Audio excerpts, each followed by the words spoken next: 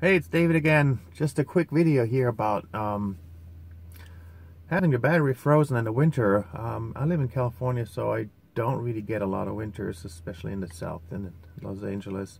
Right now we're in Wisconsin, and I am experiencing some interesting winter conditions here. I had the car parked overnight here and didn't charge it, didn't plug it in, and the battery cooled down quite a bit, actually to -6 or 7 degrees Celsius. I just plugged it in, started charging, and let me show you what I can see here. So I'm looking at the CAN bus data, that's the computer data from the car itself with the scan tool, -6 degrees Celsius on a battery. And you can see you get this snowflake next to the range and the little blue line, and it also says less energy available because of the battery being cold. So obviously we have a cold battery and we have a little bit of power loss. But you can see there's 19 amps going into the battery, but 0 miles per hour. So it's drawing power, but it's not charging the battery.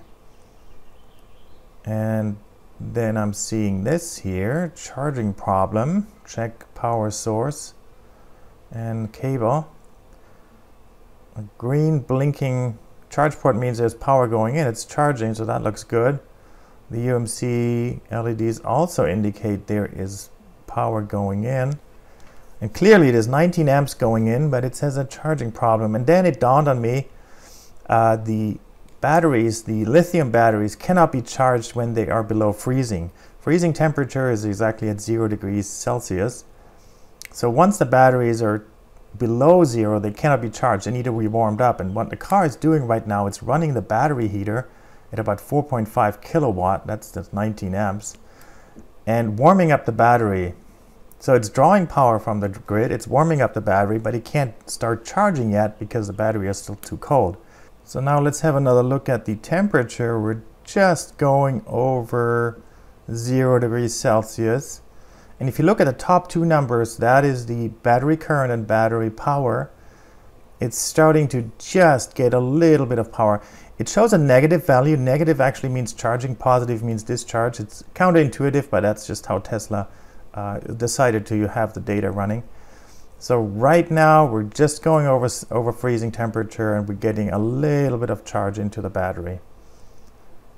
And you can see that the amps went up from 18 or 19 to 23. So now it's drawing a little more power. The battery heater is still running, but it's also adding a little bit of charge to the battery. And as the battery warms up, the power going into the battery, again, it's a negative value, but that means going into the battery is going up and up a little bit.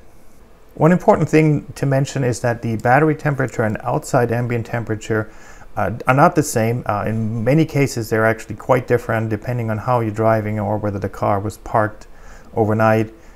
The temperature of the battery and temperature outside can be quite a big, difference.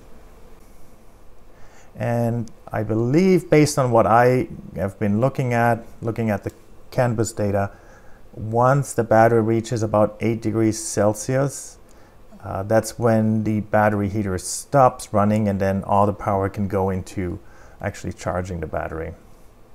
The only thing I'm a little bit annoyed with is that stupid error message, because it says charge problem and check the cables and check your power source and everything. That's really misleading and actually freaking you out. Really, there's no problem at all. The power source is fine, charging is fine. It's running the battery heater until the battery is warm. I think Tesla should change that error message to charging suspended until the battery is warmed up or something like that.